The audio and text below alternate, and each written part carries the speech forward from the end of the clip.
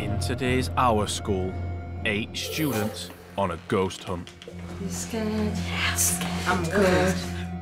If you're a ghost, give us a sign. Will they all make it out all right? Hello? Is anybody there? If you're watching this, please stay away from our school.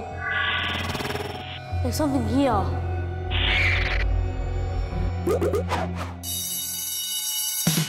Meet our new Year 7. Sick buckets! It's the most important school year of their life so far. They're all starting here together. That level of noise is absolutely disgusting.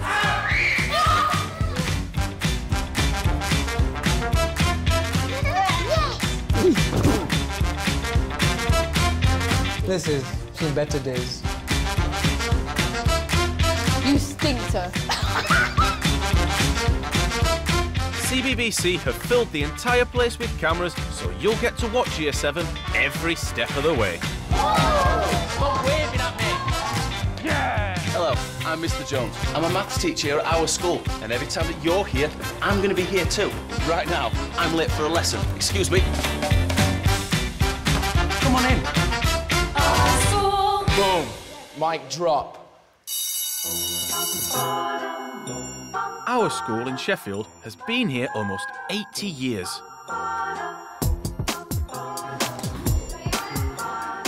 Exciting things have happened.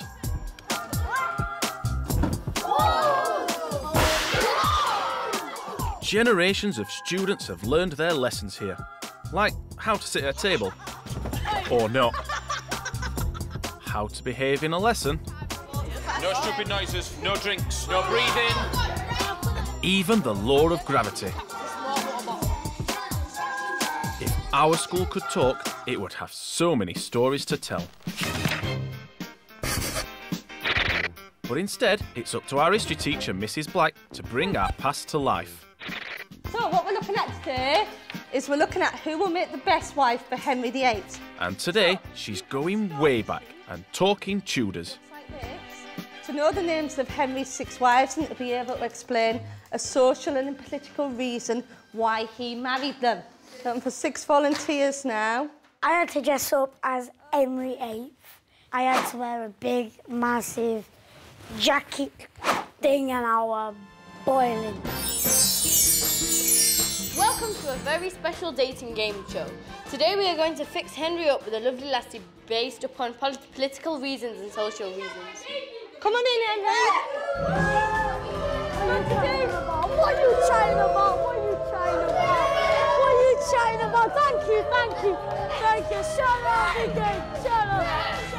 I actually need Wayne in every one of my lessons to actually tell people that if they don't listen to me, he's going to have the power to chop off their head. How dare you boo me? Is that me throne? That's your throne. Thank you. The first wife, Catherine of Aragon. Anne Boleyn's your next queen. Be prepared to cheer. I had to wear this, dress with, sparkly bits. I felt embarrassing, man. Sometimes the lads won't wear a dress because they get embarrassed, but the lads actually were clambering those dresses. Sit on my lap if you want. Oh, Catherine Howard!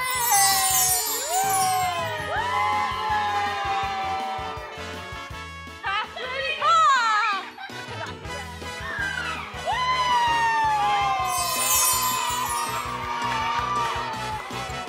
What's your name and where'd you come from, pet? Henry married me in June of 1509 when I was 18. King Henry and I have been having an affair behind her back, and I am pregnant.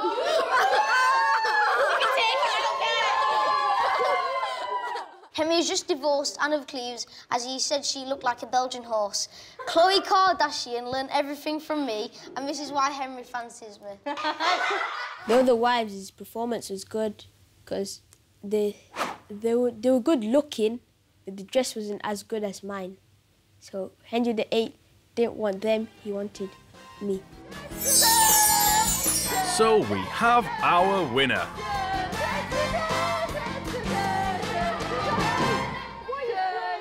I'm embarrassed because Jaffa, shout out, turned out to be my wife.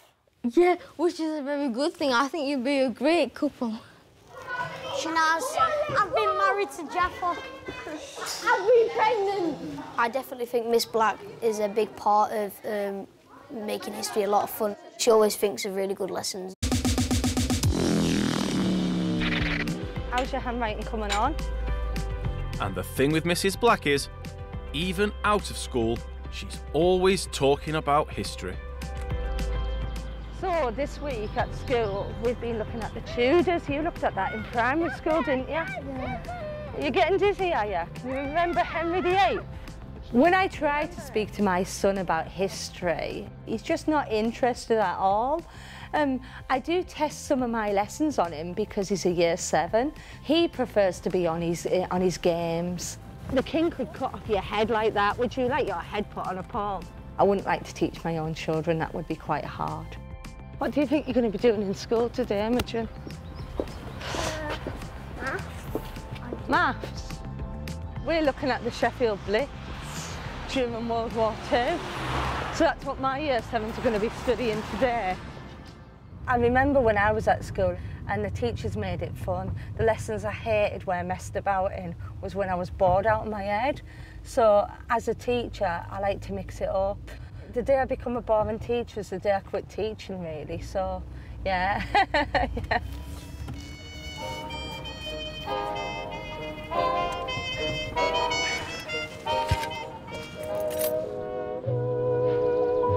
As we all start another day in the 21st century, Mrs. Black is travelling back in time to the 1940s. Today's title is What Can I Learn from Sources About the Sheffield Blitz? What's your face?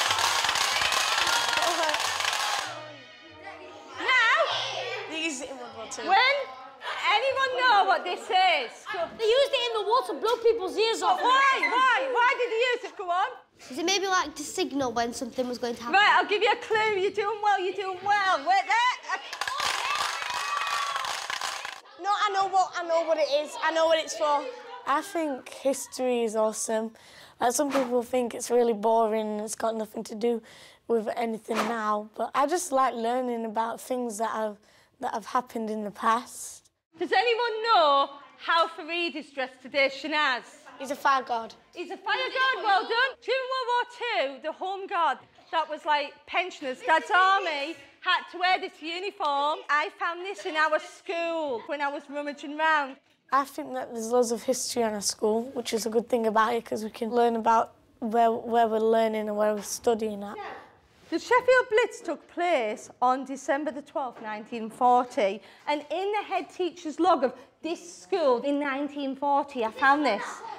An alert was sounded at 7 p.m. this evening. The students were all successfully placed in the shelters and remained during the very heavy air raids on the city. My mum's great-granddad was in the war, and he was fighting, and then my mum's great-grandma was working as a nurse. If my great-great-great-granddad was still alive, I would have been able to know all about World War II. That's why I really like learning about history.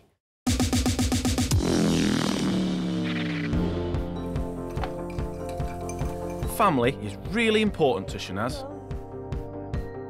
My little brother's 6. My other brother, Arkan, he's 8 years old. What year will I be in when Rakan comes in? You'll be in year 11 when Rakan goes into year 7. Oh, that's good, because I can see them then. They are sweet sometimes, but sometimes they're annoying and naughty.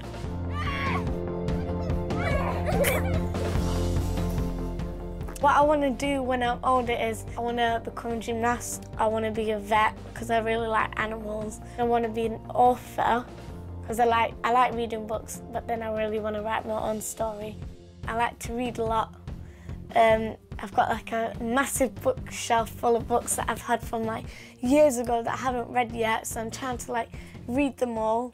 Shanaz loves stories, but sometimes the best ones are right under your nose. And Mrs. Black's been finding out some stories about the school. Over the years, there have been creepy tales about strange and unexplained happenings. And for Mrs. Black, it's all part of the power of history. Local rumour has it that the school was used as a hospital during World War II. The caretakers tell me that in my classroom they had hospital beds. Apparently there's lots of stories about hauntings on the corridor. So this is the head teacher, and I found this hat, and this hat, I believe, belonged to that head teacher. Would anyone like to try on this hat? Go on, Michael. Let's see how lovely you're looking, eh? I'm the head teacher. I'm the master now. Be quiet. Now, legend has it that if the hat leaves the building, then the head teacher's ghost is going to run after people, screaming like this. My friend said it tastes you. Sure it will. Sure it will. I don't know. believe in that kind of thing. Because if you think about it, this ghost in building, it could even be a poltergeist, and then it can kill you. Why are we talking about this while we're in school? Now, last night I was here till about 7 o'clock, and I spoke to the caretaker. Now, he said that outside these double doors out here, he had seen a nurse. There was 2 nurses with a man in the middle, and the nurses were carrying the man down the corridor. That might tie to this building being a hospital during the war. We're not sure about this. We're still researching this. I'm not afraid of ghosts. No, because they don't exist.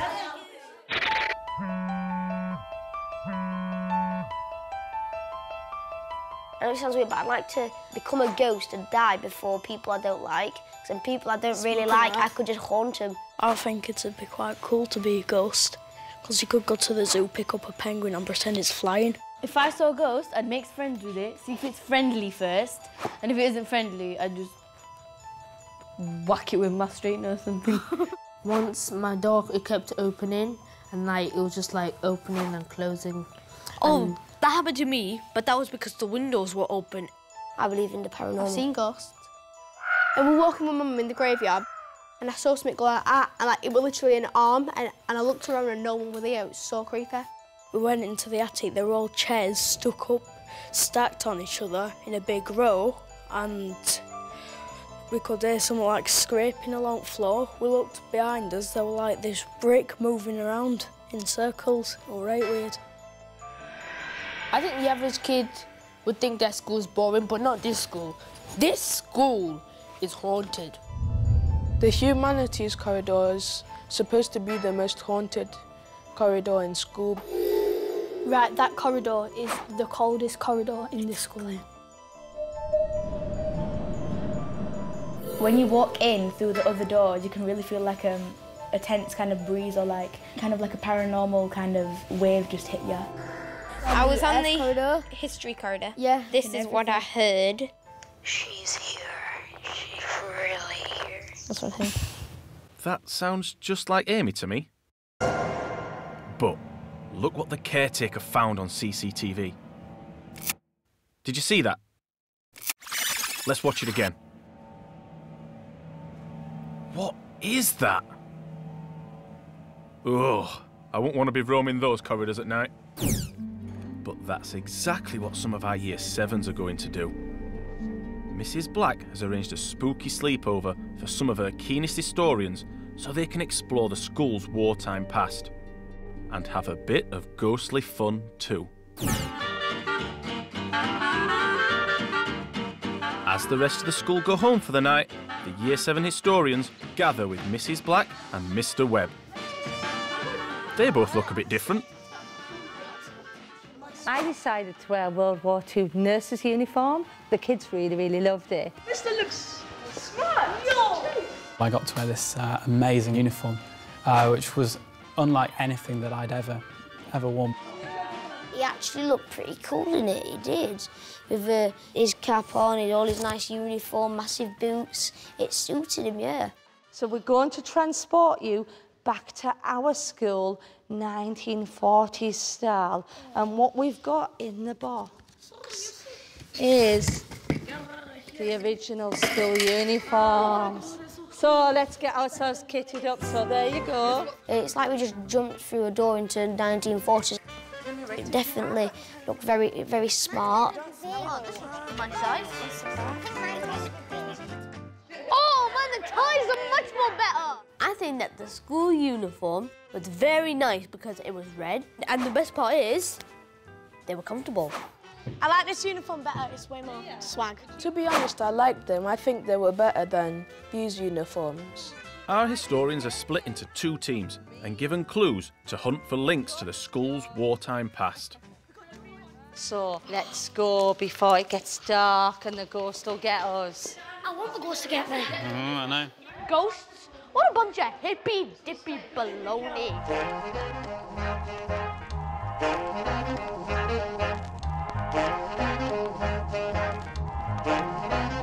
So, we're now about here. So, what do you think these white patches are on the field? They're clues. What do you think was here? What would protect you from the bombs? The Anderson shelter. Is it? No. Not an Anderson shelter, but you're close. Morrison. You're close. A bit better than an Anderson shelter. What would be deep underground?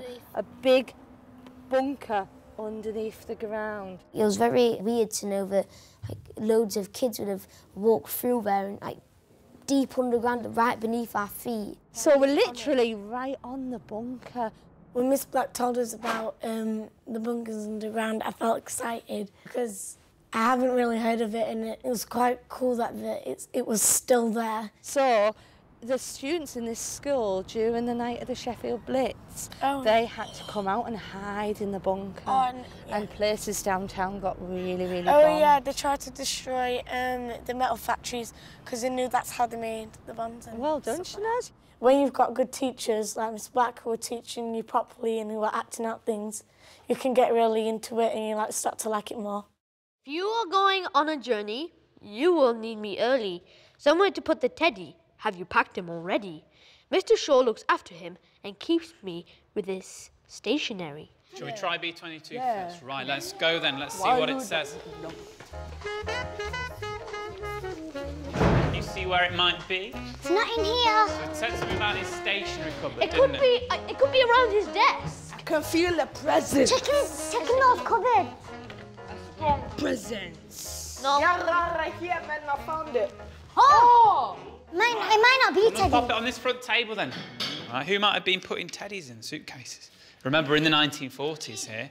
A kid who has to evacuate because it's too dangerous for them. Dangerous. It must have been quite scary. Can you imagine what must it have been like? You suddenly get told, oh, you've got to go move, because people would have gone right out into the countryside.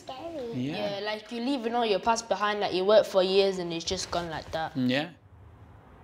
I am a very old book that tells of the night the school shook. You will find me in the room of the king of the school. It said the king of the school. So it was like, Mr. Jones. That's our head teacher. I wonder what they'll find in his office. Oh, what are we looking for? I like this. It's an old book. I found it. Right, OK. Oh, wow. Can I try and Some read it? sort of a diary. We found an old logbook in Miss Jones' office. You could tell it was old because you could see the dates in it, 1940s or in the war and everything. And if you look, the head teacher's name, what do you know? It's about the head teacher's name of our school. Oh, it's the same as our head teacher now. Do you think it's the same guy? Unless he'd be paranormal or like a vampire or something like that. D. Jones. That is what our principal is called now. That is weird. I thought that was a bit spooky. That sent shivers down my spine. Dean Jones. Yeah. Dean Jones. Yeah. Could have been his great-granddad or great-great-granddad, but maybe he's always been here. And that's not the only link to the old head teacher. Oh, look, a bell. Oh. Ding dong, I belong to the head. I am cracked and worn. That makes sense. Cracked, yeah. Worn. And over in the atrium, there's one final discovery. These are a family's gas masks. Now, during World War II, when they closed this school down, they had some people in our science lab making these for the entire country. So these would have been made in our school. It's probably an improvement on my face. It's amazing to think of the history in our school and of all those who've walked the corridors in the past. With the history hunt over, time for some more fun. And it wouldn't be a sleepover without some haunting stories. Now, does anyone know any ghost stories while we're sat in the dark? A good ghost story has to be at night, and it has to be in the darkness, and you have to have torches. Well, it's not a story, it's actually true what happened to my cousin. You may not think that I believe in ghosts, but I do believe in spirits. We were on Xbox, and at the time it was an Xbox 360. Many years ago, there was this girl who absolutely hated life. We heard my other cousin's door slam shut, and I turned around, this face just popped up and screamed. Whoever listens to the story, she will go after. One of the ghost stories we've heard about is like a green lady with just a white dress on, walks the humanities corridor. So what we're going to be doing next is we're going to be going up to the humanities corridor to look for the ghost of the green lady. Things are about to get really scary. I'm watching from behind my settee, but if you don't like being frightened, maybe this bit's not for you. Like all the best horror stories, Year 7 are about to do the worst thing possible. Split up and explore the school in the dark. I felt scared. What if something happened? What would we do? You don't know what's in the dark. Could be shadows blending in, you don't really know. Can you see anything? What? Try not to close the door. I just feel a bit cold, sorry. You feel a bit what? I just feel a little bit cold. A little bit cold? Yeah. Oh, I know. It is a bit nippy. Being in school in the dark, you see like weird things. Like we looked into a classroom and we saw shadows of ourselves and they got scared. My mum was playing tricks on me because I could hear like weird noises. And I started like thinking, what if I see this and this? It just got really weird. It's in that corridor. It's probably just the others trying to panic us. I'm not joking, I heard someone down there. Okay, I heard a little chat around. Okay, everyone stick together.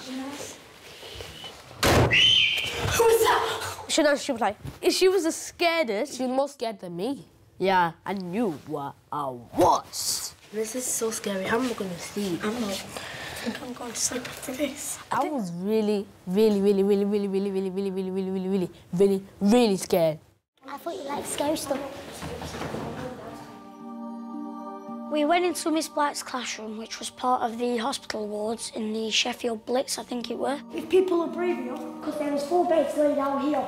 So, she's there, I'll go there, and I think I'm not going anywhere. Exactly. Go on, I dare you, line yourselves up where the beds would have been. I'm not going No, I'm scared. I'm too scared. Mr. Webb wanted us to lie down on the tables. We went no, because it was too creepy.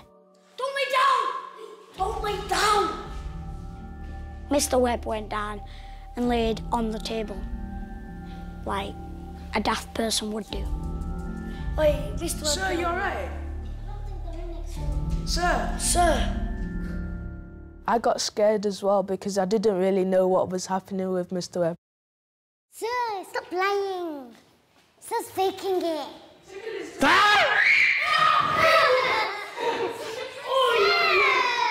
Oh, sorry. The corridor was scary enough, Mr. Webb just topping that up. Yeah, so it got us good. Very bad. So, up ahead is the humanities corridor. Now, allegedly, this is the most haunted part of the school. Miss Black spooked us out because why did she have to whisper? She's like, you know, I was talking to the kids. I was like, you could talk in your normal voice, you know. You don't have to freak me out even more. This is where the most activity takes place. This is where it's coldest. This is where the green lady has been spotted. And we're going to find out where she stands and we're going to stand there. It was colder, it was darker, and Miss told us to turn off our torches so we couldn't shine them about anything. It was just like, just nothing, just walking around. She stands exactly here, looking out this window. No word of a lie, when we stood where she apparently would stood, it was colder and you could like feel like a presence. It was like... It's cold here, George, you're right. It's definitely cold here. Shanaz.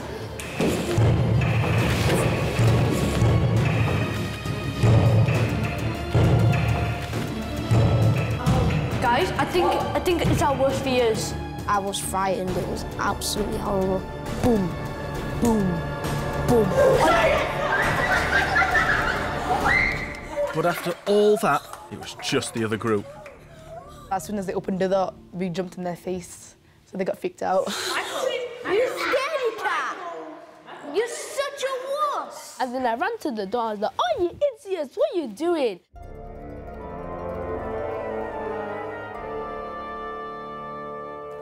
I'm glad that's done. I'm sure everyone will have a good night's sleep now. Everyone's tired, come on, tea. All right, time for bed, everybody. Okay, heads down. Make yourselves nice and comfy. Sweet dreams. Hope nothing goes bump in the night. What scares me most about the dark is that you never know. The dark is full of wonders.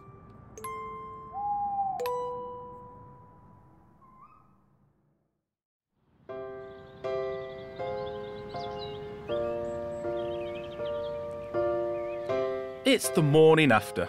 Hey, do you know the best part about getting up? What? It's going back to sleep. And in the light of day, the Year 7 historians are reflecting on last night's events. Did you have nightmares? No, but I had a dream I ate a spider. Luckily, I didn't have nightmares, but I was worried about it. We couldn't sleep because we kept on hearing like noises, and then like in the middle of the night we heard a girl screaming, and we were freaked out. I heard a noise that went, ooh. Not many kids can really say that they've slept at their own school and learned so much about like the history of the school. I'm proud of this school because it survived. It's worked its way through World War II. Most kids wouldn't even know about the history of this school. I agree. There's so much history around here. And no reason to be scared of any of it. Next time, can our Year 7 students teach the teachers how to rap? It's craft. Rap is a word, but for me, it's a figure. Get your songs right and your brain gets bigger. I'm gonna get you back so bad. You watch. I'm gonna get you back so bad.